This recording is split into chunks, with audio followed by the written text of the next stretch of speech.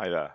In this presentation, I'm going to tell you about a new research project from R3 about upgrading the privacy of the Corda platform. Now, I want to start with a brief history of privacy on the blockchain, because it's important to put this work into context. Now, this whole story starts, of course, in 2009 with the release of Bitcoin by Satoshi Nakamoto. Bitcoin has a very simple privacy model. It starts by sending every financial transaction on the system to everyone, and it hides details by randomizing the names of the participants. In effect, names are replaced with randomly chosen, constantly changing public keys, which are just big random numbers, so you can't link them together. Now, this is okay. This is a good enough start, and Bitcoin gains adoption. When used well, it is quite hard to link transactions together. Hard, but not impossible. For one, there are still links between the transactions, and you can still see the amounts. And another problem is that software often doesn't use this feature correctly, because it turns out that managing all of the keys and effectively always ensuring that keys are randomized in every situation is quite a difficult logistical challenge. So this system ends up being nicer in theory than in practice. So not much really happens, I would say, until around 2013. A team from a technical university in Israel comes to a Bitcoin conference and gives a presentation on zero-knowledge proofs. And they make some remarkable claims.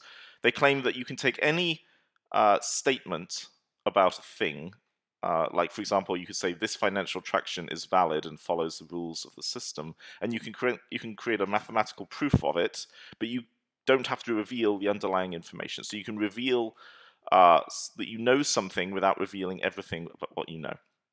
And this has obvious privacy applications to blockchain systems, but it has some practical issues. The performance is low, it's very new mathematics that very few people understand. It has a setup procedure in which developers can create a backdoor into the system. The people who set it up, if they don't follow the procedure as they're supposed to, they could forge these supposedly mathematical proofs. And in general, it just wasn't ready for integration. Now, eventually this technique was launched in the form of zero cash. However, zero cash has another problem, which is revealed by this launch, which is that it's not compatible with smart contracts. So zero cash actually has two different kinds of transaction in it: Bitcoin-style transactions, because it's a modified version of Bitcoin, and the zero-knowledge-based transactions.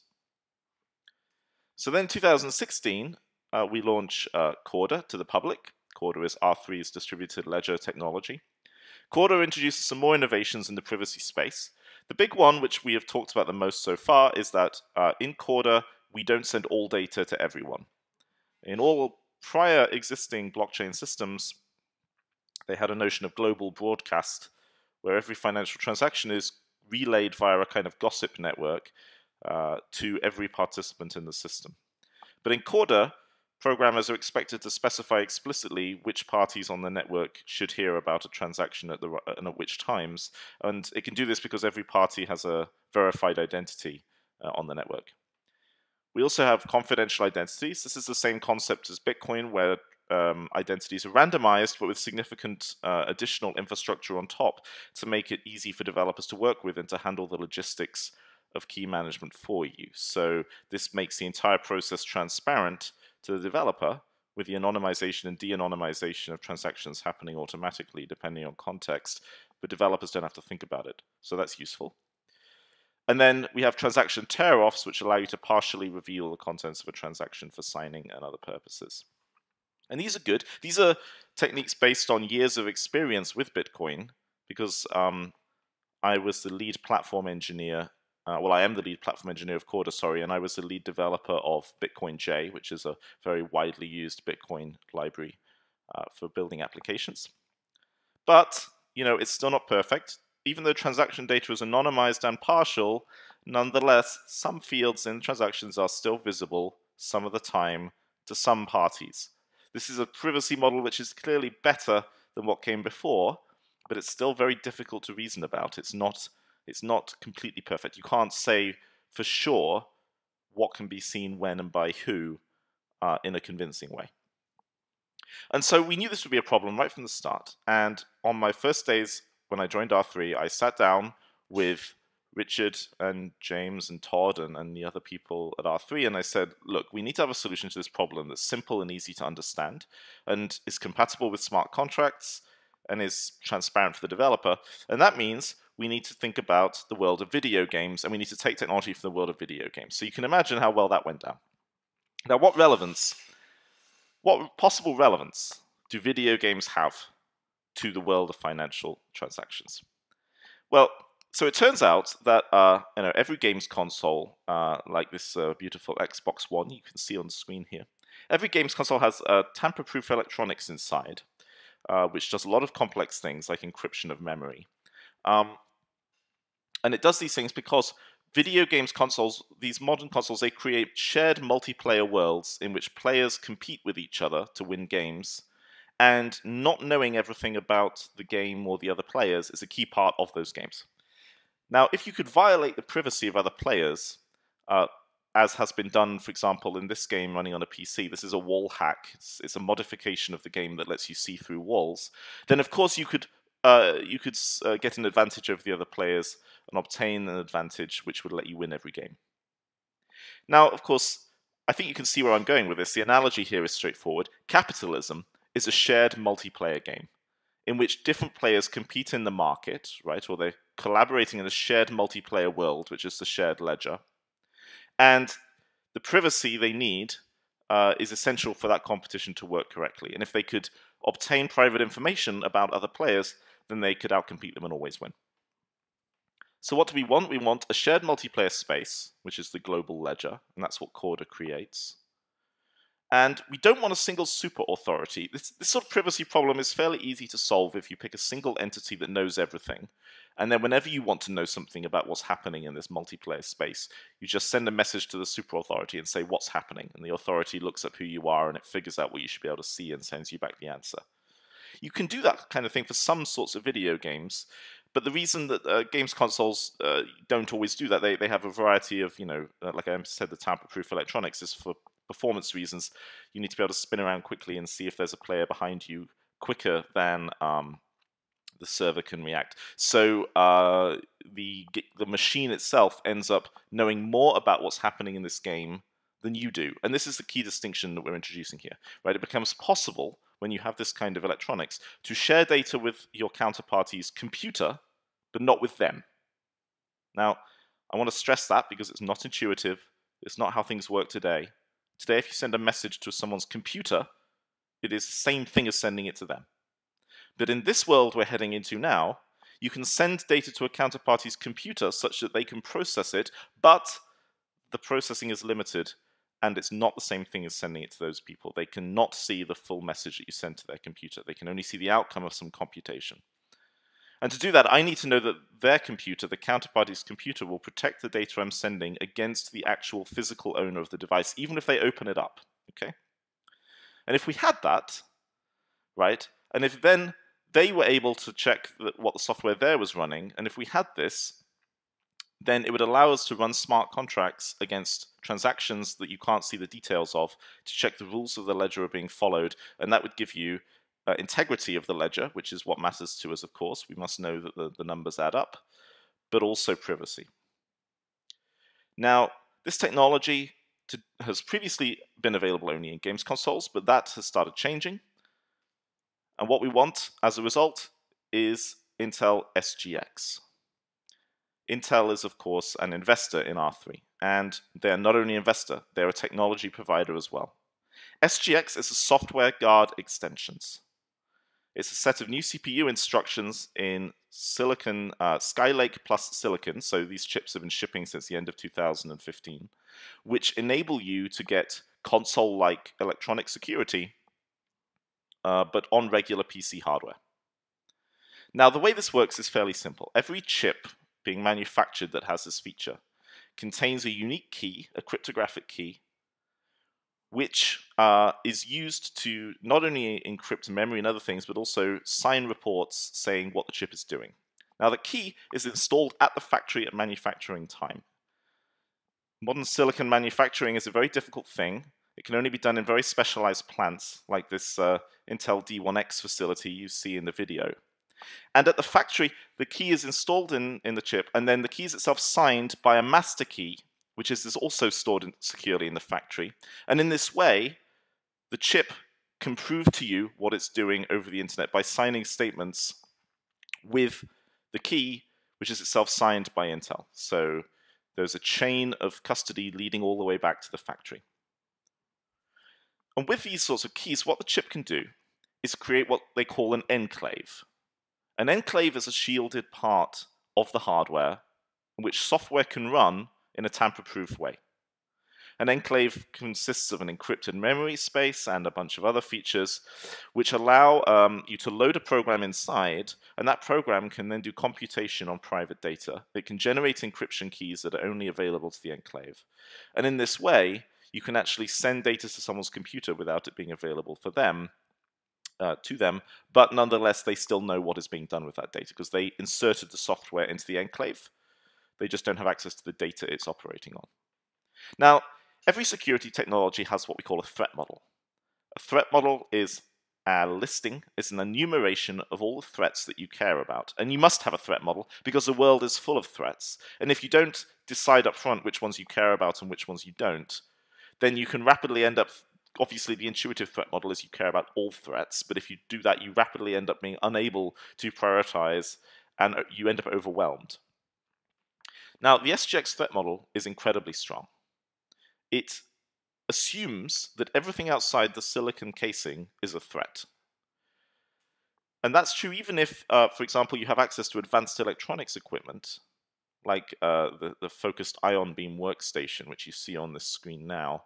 Focused ion beam workstation is a tool that can not only see but also cut wires that are only a nanometer or so across. So you can resolve individual features of an electronic circuit this way.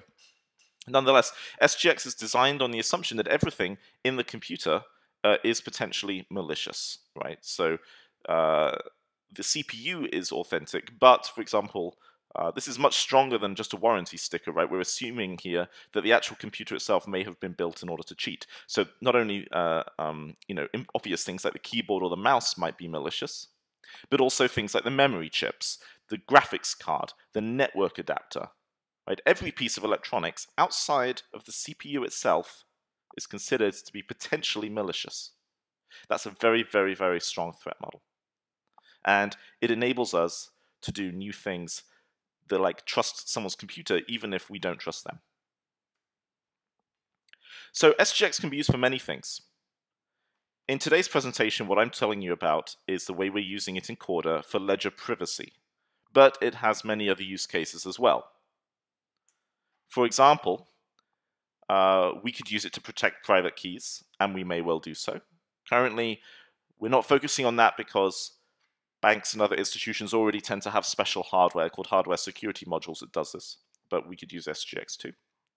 We could use it for proxy-only oracles. These are entities on a distributed ledger which don't have data which they sign themselves, but they are actually just forwarding requests onto some third party which isn't on the ledger.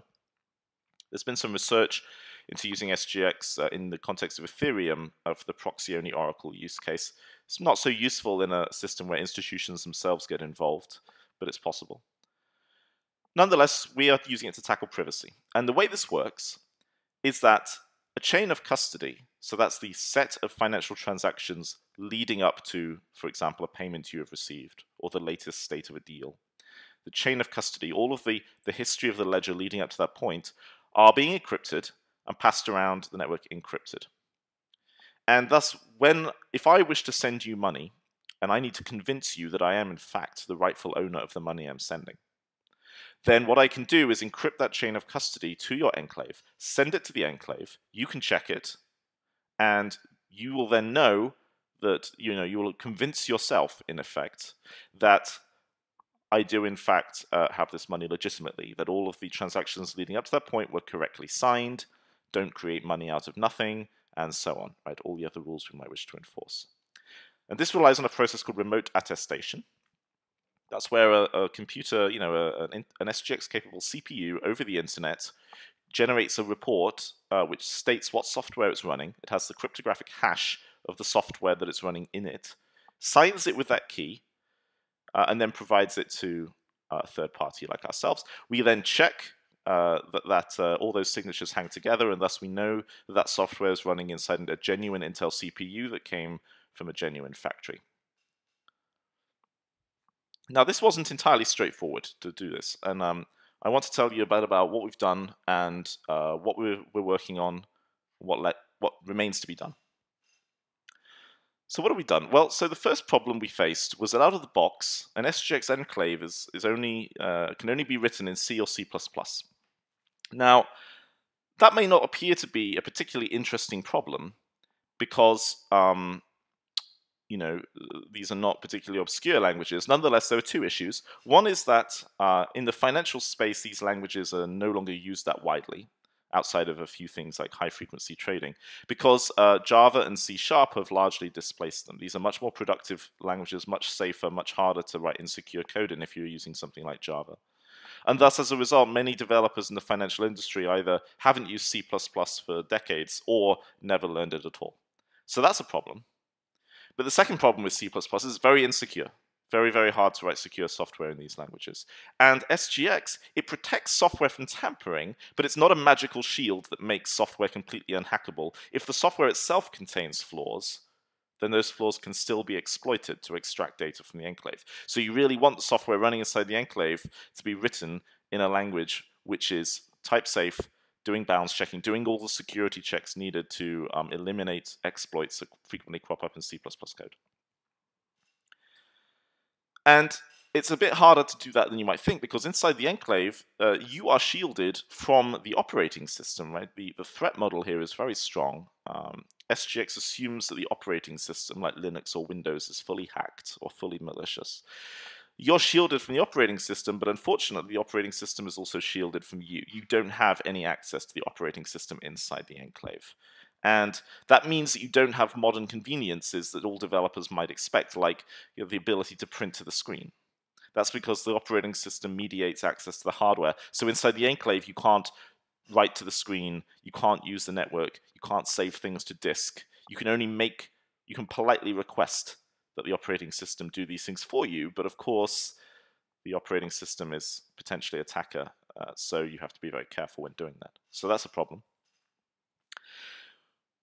We also face the challenge that SGX was designed on the assumption that you load a program into the enclave, and then that's what is reported over the internet as part of remote attestation. But what we want to do is actually a little bit different. We want to load smart contracts into the enclave and run them. So we're loading programs into a program inside the enclave. And this is not a typical use case for which SGX was not originally designed. It can do it, right? It's not that they didn't think about this at all. It's just not typically how it's used. And so this required working with Intel in order to ensure that they were satisfied that we would not be undermining the security that they've put in place around SGX, because to use this feature, your enclave has to be authorized by Intel. Finally, and this was one of the big challenges we faced, this whole thing needs to be transparent to developers. There are many, many different use cases that people wish to run on a distributed ledger. That's one of the most interesting things that we've learned in the last year and a half while we've been developing Corda, in collaboration with the banks, other big financial institutions, and so on. There are many, many different use cases. It goes far beyond sending tokens and cash around. And as a result, many of these applications, many of these distributed applications that people want to run on Corda are very complex. We're talking about managing the details of swap life cycles, about managing collateral management for liquidity and other things like this. So this is already hard enough. Financial developers are domain experts in finance, but it's not reasonable. It would be completely unreasonable to expect them to also be experts in operating systems or embedded software development or hardware engineering. And writing an enclave is very similar to writing embedded software for running the sort of programming you would do if you were programming a car engine, for example. It's very different to the sort of thing they're used to. And this is where previous privacy solutions that people have added to blockchain technologies often stumble. They will announce that, we've integrated a zero-knowledge proof technology, for example, and I like these technologies, and I think they're fascinating and will be very important in future. But one thing they often don't mention is that it's not compatible with smart contracts, and therefore you can't take any arbitrary distributed app and make it private with those techniques, right? You can in theory, right? The theory allows you to do it, but the practicalities of it mean you can't really do that, at least not yet. So it needs to be transparent to developers, almost drop-in and automatic. Right? We don't want to have them adjust their apps. So how do we overcome these challenges?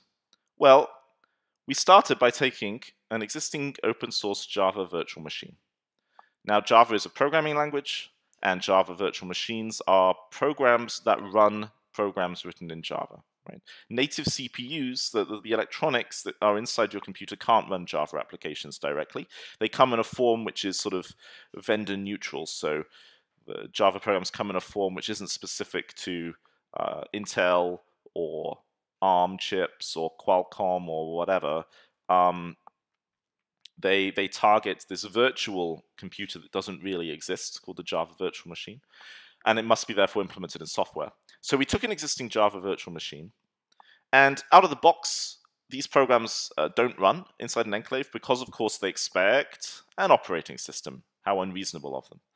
So we took one of these programs and we fused it with a tiny operating system we wrote that provides enough basic services for the JVM to be happy and to start up and run enough functionality for our needs. So having bundled these things together, we now had software that could run inside an enclave. And this is useful because Corda smart contracts are written in a subset of Java. It's not the full language, by the way. It's a subset of it. And this is very convenient for many developers because this reuses the tools they already know. And it's convenient for us because there's a lot of infrastructure out there for working with this language and with this technology that it doesn't really make sense to reinvent. Java is not so far from what you need that you should begin all over again from scratch. It's easier to take it and modify it. So this is not the same thing as Java completely. It's a subset of it. This subsetting is a very frequently used technique in the Java world. And as a result, as a consequence, if you've been paying attention, what you may have noticed is that not only is SGX useful for many things in finance, of course it could be used for many other things across the whole industry, across the whole software industry. And this sort of technology, this fusing of a secure, developer-friendly technology like Java with the privacy of SGX, this has applications far beyond Corda. It has applications far beyond distributed ledgers, really far beyond finance. This is a technology that will end up potentially, whether it's done by us or by others, this sort of approach will end up making a big difference to our whole society. Now, we're the first people to do this, and we know we're the first people to do this because along the way, we encountered we encountered issues in the software that comes with SGX that showed that no one had attempted to run a JVM inside an enclave before. Fortunately, Intel's software is itself open source, just like Corda is. And as a result, we were able to immediately establish a working relationship with Intel's engineering teams, who were fantastic to work with. We were able to make changes and submit them back to Intel. This is what you see on the screen here is an example of one of the changes we made. And as part of this project, we flew out to Portland. Myself, James, and Richard, we flew out to Portland and spent a couple of days with the SGX engineering team, getting to know them, hearing about what they were working on. They were fantastic hosts, and I would love to go back and chat to them again sometime because these are my kind of people, very competent. We very much enjoyed working with these people. It was also super convenient that we could just dive in and start improving their software a little bit. We had to add a few features here or there. Now, I want to emphasize at this point that this has been our plan since day one, even though we're only talking about it now after we've done a lot of prototyping and we've de-risked this a fair bit. Corda was designed for SGX from day one. And the reason is that we knew we would need to do this, right? We knew that other people's plans weren't going to pan out, and we knew that we needed something different. So as an example of this, one design decision that shows this is the fact that we use the, air quotes, traditional Nakamoto ledger model, where the ledger consists of a set of unspent transaction outputs. This UTXO model, as it came to be called, is where you see the ledger as a set of unchanging database entries, and to change the database means deleting or marking as used one entry and then adding another. This is different, in fact. The reason we say this is traditional, this is obviously how blockchain technology started. The reason we highlight this is that many projects in this space are actually derived from Ethereum, or they're just copies of Ethereum.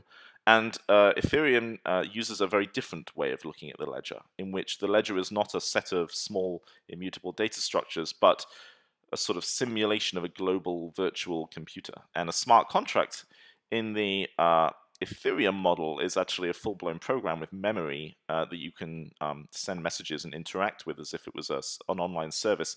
But our smart contracts are different. They are just functions that yield a yes or a no for a transaction. They define whether a transaction is valid or not, but they are not active, alive entities like they are in the Ethereum space. And for a variety of boring technical reasons I won't get into here, this fits easier. It makes it simpler to implement SGX on top of a system in a drop-in way such that it's transparent for developers. Now, the reason we're only talking about this now is because this is, of course, bleeding-edge research and development. As you saw on the last slide, we actually tweaked the SGX software itself. This was a new area for both us and Intel. We're one of the first companies to be using SGX. Nonetheless, it has worked out very well. Intel have been great partners. The project is now de-risked, and agreement with Intel on the security and the code loading aspects of this has been reached. And we are in fact looking at more ways to collaborate with Intel in future. Not everything has been implemented. Some work remains. For example, some of the remote attestation code needs to be implemented.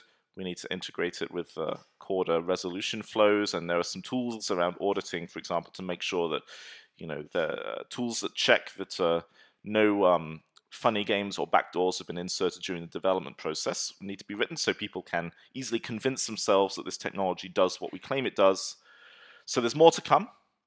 Nonetheless, we're excited to tell you about this new direction for us, and watch this space for further developments. Thank you very much.